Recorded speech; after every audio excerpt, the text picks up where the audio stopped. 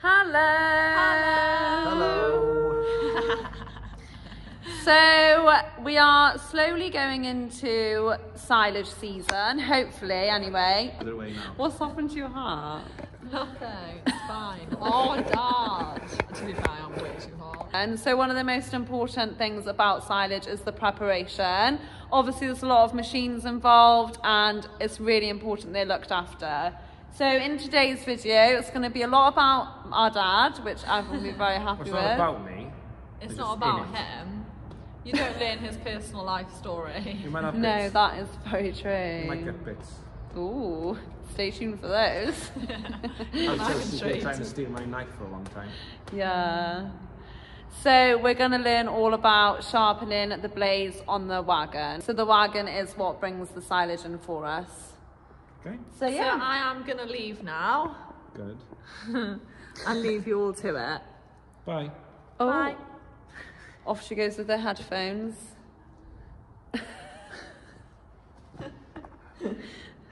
Bye. She knows what she's doing. So, as you can see, it's the Pottinger wagon. I think we've done a whole video on the wagon, have we? Done a video on it a while back. Yeah, oh, we did a video on silage. So, but basically now we're going to show you 5100. TORRO 5100. But yeah, you might notice it's looking nice and shiny and clean. So Dad has been washing it over the last, well, he washed it yesterday.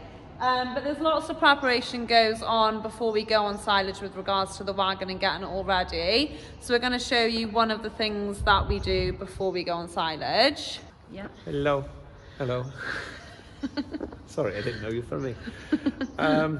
Yeah, so we're going to go in here now. I've taken most of the blades already out from the machine, and I left 2 in for you to see me taking them out, basically. So, most of the blades have been in, well, all the blades have been in since we finished silage last autumn, and it was a really wet silage that we did. So, because of that, the blade's quite stiff to get out. I should have really taken them out before, but I haven't had a chance. So, what I do is I use this crowbar, I pull the spring back, and then I get a hand underneath, and I pull up the knife. Give it a few shakes like that, and the knife comes out like that. So I'll do this one again. So I put the crowbar down. They're not that hard, but some of them it's a bit easier with a crowbar. Get that up, but once I get it past there, oh, that one's nice and slack. Pull them out, and then I bring them outside, and I'll give them a sharpen. And as you can see, Dad's wearing nice big protective gloves, which are more for the sharpening, but also actually really good for that, because you jammed your hands and things, then it's a lot more protective. These are really sharp, so I always wear these gloves. They're a bit cumbersome, but they're welding gloves actually. But they are good, because these blades are very, very sharp, and you can easily cut your hands. So I'm going to sharpen all these manually now with a grinder. So all these blades are in that row there that you've just seen. The grass gets fed through them, and it gets chopped smaller. So when the grass has been cut, it's quite long. It gets chopped down to a length of about that much. It's quite hard to do. So it does vary, but some of it will be short like that, some of it will be longer like that. But it's chopped much smaller, so we can get a lot more in a clamp. We can roll it a lot better, and it's better for the cows to digest. So that's why we chop it. Yeah, because obviously we'll go into silage a lot more when we do it, but the mowers originally cut the grass, don't they? So the wagon is just making it that bit smaller, as Dad said. The mowers just cut the grass and basically lay it flat for it to dry. It doesn't get chopped at all with the mowers. It can get conditioned, which means it gets beaten slightly and gets spread, and helps it to dry. This is the chopping that's done on this type of system with this harvester. So it is important we keep these blades sharp. We only take them out ourselves before we do the first cut of silage of the year, which is now. We sharpen them manually. After that, we sharpen them in the wagon. I can do a really good job in the wagon, but I always take them out for the first sharpen to give them a really good sharpen, and after that I touch them up every day when I'm on the silage, actually in the wagon, and I can show you how we do that later on. So just quickly then, this is where they'll line up. Obviously you'll see more in depth when they go back in and things. And how many blades is it all together? I think it's 36 or something. I'll tell you what, I'll tell you after, alright? After. Ask me something I didn't know. I thought you'd know. I think it's about 6. I know. About 40, but we'll get a definite answer by the time you finish. Is we always put some new blades in every year. Here. I've got 6 there, and I've got a few spares in the tractor as well, because you can't break them when you're hit the stones and things like that. So what I will do when I'm sharpening any poor ones, so I've got 2 here I can show you. So these aren't terrible, but that one is. So we didn't really factor in the amount of time it would take to open up this packet of blades. Yeah, and unfortunately, Josie has taken my knife. And you know how fussy I am about my knife. Now we're using this silly little tool. Nice. So Josie has taken my knife, and again, not giving it back, but she lost it. And now she's found it again after trying to make out that she had given it back to me. This is the sort of people I work with every day. It's best just to say you've given it back until you find it, and then it's like, oh no, I didn't have it. Yeah, that's exactly what she did. Oh, by the way, I found a knife. So that's a brand new blade, okay? I just hope it's the same blade. So that's an older one. Yeah, as you can tell, that one is in quite good condition, actually. Yeah, but you can see the wear, even on that one. Okay, that's the wear. Gosh. That blade is very, very sharp. So because I'd like to think, after I've sharpened these, they'll all be close to that sharpness. And then the machine is much more efficient. It'll cut a lot quicker, I guess with the crop a lot faster. And the tractor will also use a lot less fuel because these are sharp. So every morning before we start the silage, I will sharpen these blades. The new ones I'll put in the middle, because in the middle of the pickup reel is where most of the grass comes through, and the older blades will go, the worst ones kind of go right on the outside, and they get better as I come in. So, well, this one here, for instance, then I just chucked him out. There's a lot of damage on the top there. It's been worn down quite a long way on the plate, and I can, you know, that could be all right for a spare if I was desperate. Really desperate. But it's not. It's one I would probably put out because there's not really much edge there. So yeah, I try and change a few every year, and it just works out cheaper doing it like that. Okay, so Dad's gonna get on with the sharpening, and I think I've got myself a job while you're doing that, have I? So Poppy is gonna come in here now. Oh yeah. We're gonna open this back to show you how it opens back anyway, and then we can clean it all with the air gun. Just clean all here, so all the blades go back in, they're nice and free. Then we're going to spray it with oil, and then we'll replace all the new blades and the ones we've sharpened. Nice. It's worth noting that, of course, the tractor is actually attached to the wagon, but everything's turned off. The key is out, because as you will have noticed, we've gone underneath the wagon quite a few times to get from one end to the other, but there's absolutely no risk that anyone's going to be able to get in the tractor and drive off, because Dad has got the key, so unless he planned to murder me. Okay, oh, Potter. Oh, Josie's not in this video, go away. Go find my knife. Oh, it's coming out of the pocket. Chuck it up your ass. Oh my god. Right, back this side. So normally the blades would be in there. Poppy's going to clean all our area now and blow it all through and do a tidy job for me. Have fun. I'm not nice to you, actually. I found it for you. You're the one who lost it. You lost it. Well, I did find it. You can't find something that you... I never lost it. I actually knew it was there. I just... No, you didn't, because you tried to say that you'd given it back to me for a week. Which I thought I had. I'd given it back to Dad, I'd given it back to Dad. Which I thought for a couple of days. At one point, I was getting blamed. Dad was like, remember when we were with Jenny and I gave it to you? And I was like, that never happened. Oh, well, I got you mixed up with him, He was like, how many people funny, can I but accuse? his knife is so stupid. You're not funny, and no, small. not a bit. His knife is so stupid and small. Is there any point in it anyway? Oh, hurtful. Well, that's the last time you've ever had my knife. I don't want to Ever. have my own. Wait for it. We get on well to you, right? Go away. Yeah. Oh, where is it? It must be in my coat pocket. That was embarrassing. Right, come on, you're going to do this one. So from there. So Dad's just teaching me what I need to be doing. You get the worst of it, the grass out with this little crowbar or little prize bar it's called really. Yeah. And we do that on all the way across on all of them. Then we go around the back of them and we clean all across the back of them. Back of these. Get all the dry muck out from everywhere and then blow it all off again. Okay, sounds good.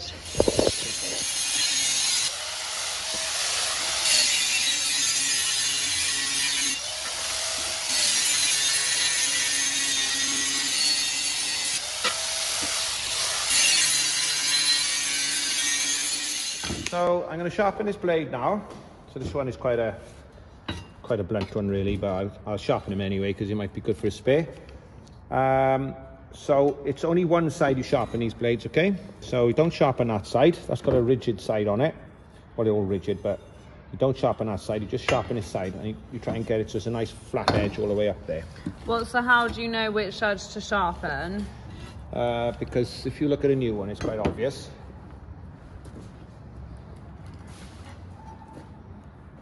So on this side it's wrinkly. Oh yeah. And then on this side it's tapered like. You see the taper on that?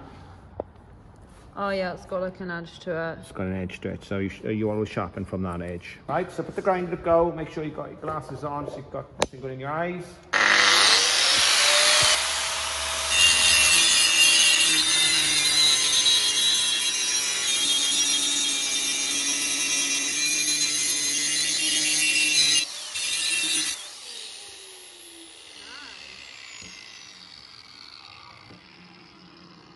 See now that's got a nice sharp edge.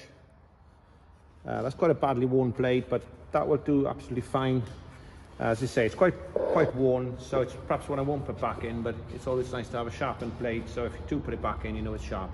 And sometimes you can have a stony field that you've freshly reseeded and you might break 3 or 4 blades and you haven't got any new ones, so it's always better to shove a few old ones in then and keep the new ones for the better grounder. So you just use a little handheld grinder there?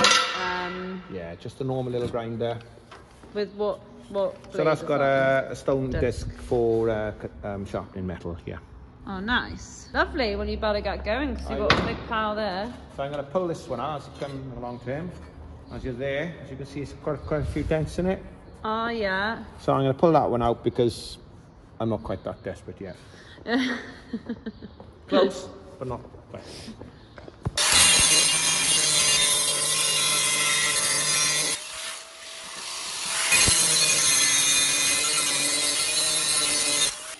So it's quite important perhaps just to show on this blade that it's a newish one, probably went on last year.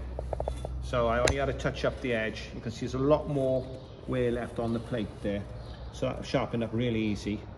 And as you can still see the paint on the top there. Yeah. So that's quite a new blade. So Poppy has now got the worst of, well, me, I don't know why I said Poppy. I have now got the worst of the muck, well, just dried grass basically, out of all these little nooks and crannies. So the plan now is to use the compressor, so it's just like an air compressor you pump up the tires with. Whoa. Ah! But it's got like a different end you can put on it, and it basically blows out air, which is quite handy. Oh my god!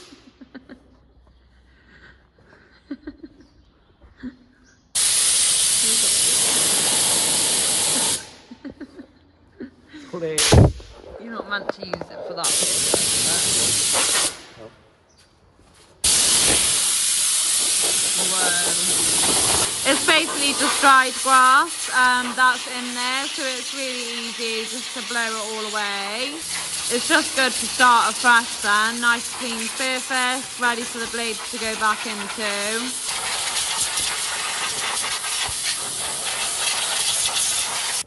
So now you've sharpened all your blades, the question is, did you count them? No, but I did count, if you count them, it's the same thing. I counted 20 to there, so there must be about 40. I thought it was 36, but I think it's more than that. Right, I'll count. Well, don't take all day counting, who wants to see you do that? Yeah, I think it's 39, which is a bit random. Well, it'll be 39. I said it wasn't 40. Yeah. I thought it was 36. That's quite close, because my wife, Dawn, gets her 6s and her 9s mixed up often. So it's just probably her that said it was 36 to me when she meant 39. Oh dear, we've blamed Mum. I said I can give some secrets away. That's doing this job. Right, so now we've got yet another attachment onto our compressor. So that is oil, is it? Yeah, it's a thin oil. It's H32. It's just an oil that I've got a big barrel of, which I don't use for nothing else.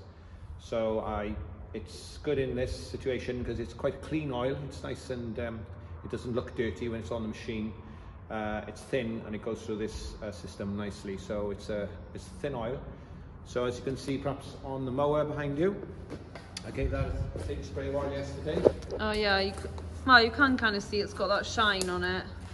Yeah, yeah, there, look. It just helps things not to rust so much. So what I'm going to do is spray the back of those blade holding mechanisms so it gets all suppled up, and the blades should come out a bit easier next time then. Okay. So I'm just going to go for it.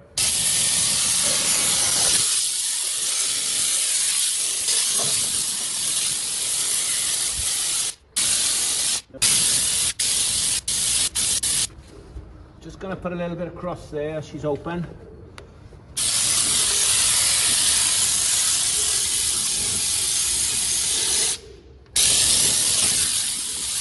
My father always said to me, oil is a marvellous thing.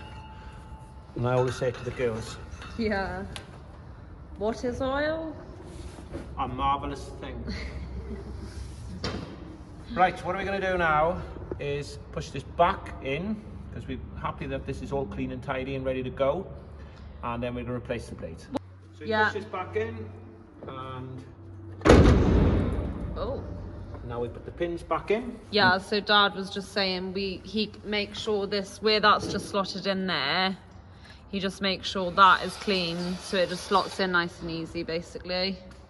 So I put a bit of grease on the pin, because it always makes things easier next time you use it. So push that in there like that.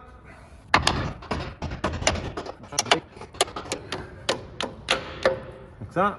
There's 2 pins on the floor. Like that, and it clips over there. This will now go back on. Yeah, like that.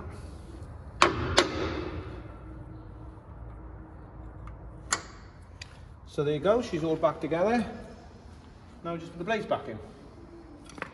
I always put them in that way, the pins. So the reason is, the machine travels in that direction. Grass can't pull that out, as if you put it that way, grass or something could pull the pin out. So yeah, so it would push rather than pull. So it's pushing rather than pulling, yeah. So we're going to put the blades back in now. So my job is going to be just to scrape off any excess dirt off the blades with this little tool that we used to open them earlier. Simple as that. And then Dad's going to put them back in. So if you do one. So here we go. Oh, gloves on, because this is a dangerous job. They're sharp now, so you've got to be very careful. Where are those gloves? Oh, there they are. These gloves are... Winnie the Pooh gloves, they look like. Because he's yellow and red. They are good gloves. Okay. If you did accidentally nick yourself with the grinder, this is not going to stop grinder cutting through your hand, but it will certainly help if you just nicked, instead of nicking your skin, you nick this glove, it would save your skin. So, well worth using something like that. So it's... So I'm assuming it's the opposite of taking it out. Yeah. So you put that back, and then you put it down, and in she is. That one is as simple as that. Because we've cleaned everything up now, it's easier. So sometimes you need a hammer, sometimes you don't. Make sure it's in there like that. Sometimes, look, it'll just push the spring back on its own, as simple as that. So when I've put all the blades in, this whole mechanism would pick these blades up and push them right through that gap there. And inside there is where the grass comes up, and that's what the grass would be pushed through these blades. But when I pick the whole mechanism up, there's a lever on the bottom side which will lock these so they won't do the springing like they're doing now. So if big lumps of grass are going to come in, they're not going to push the blades backwards. So this has been released purely for me to take the blades out.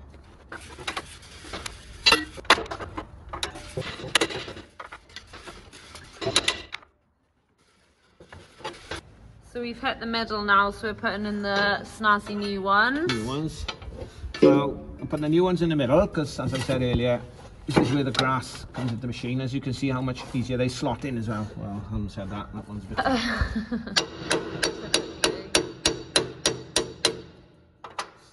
The reason some of the older ones are a bit tight is because the blades, we had a wet cut of silage late in the year last year, so it's a bit dirty and wet, and it's a bit caked. It's not normally too bad.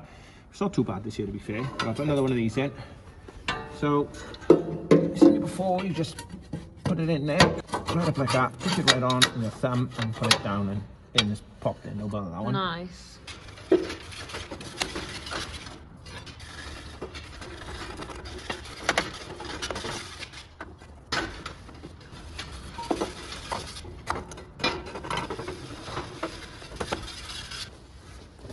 The last one going in.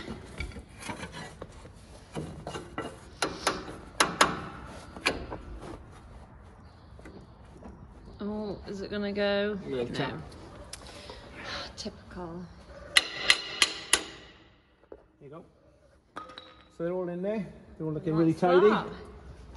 So there's the new ones. You can see quite easily in the middle. And to be fair, all of these, each side will have been the new ones of last year, and then these would have been the ones from the year before. So probably every 3 to 4 years. I mean, I've only put 6 in, and there's 39 blades, so that doesn't really add up that quickly. But it's probably more like 6 or 7 years. But it depends. To be fair, though, this one is obviously quite an old one, and it looks Really pretty tidy. decent. Yeah. Like yeah. it's still got the rad there, which is what we're... Yeah, and the main thing is the blade. Yeah. But you can see the new ones are black, and they go black out to here, and I know I put them on last year, so I'm going to put 10 on last year. So these will be older ones than that, but I only change them when we need it, and so I just buy 6 or so, depending. We might have a stony field this year if we do seed, which we will do some seed this year, all going well. And very often then you pick up a few stones, so I might end up changing more blades next year.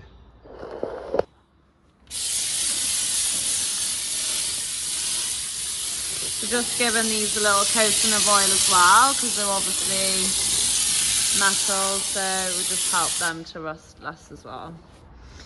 Right, I'm going to show you how this works now then. Oh, you are going to have to wait. People are then struggling to go to work. Quite a long time.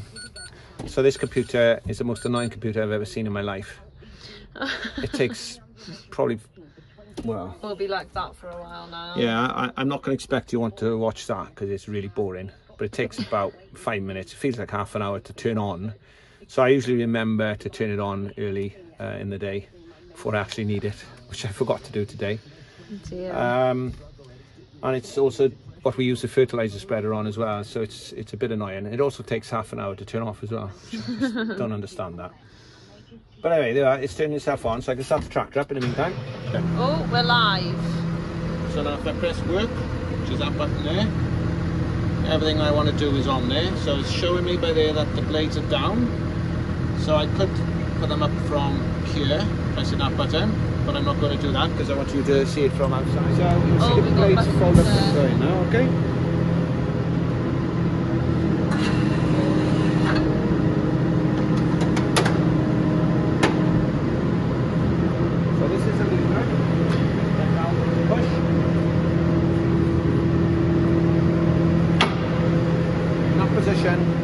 Those springs that we were moving to put them in is now locked. So if I open it up again,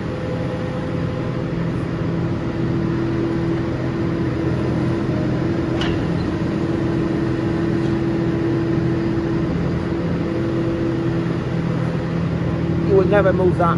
That is absolutely solid. So there's no giving them blades now, they're fixed. They're fixed. You can't lose any. So you can see them going into the chamber again.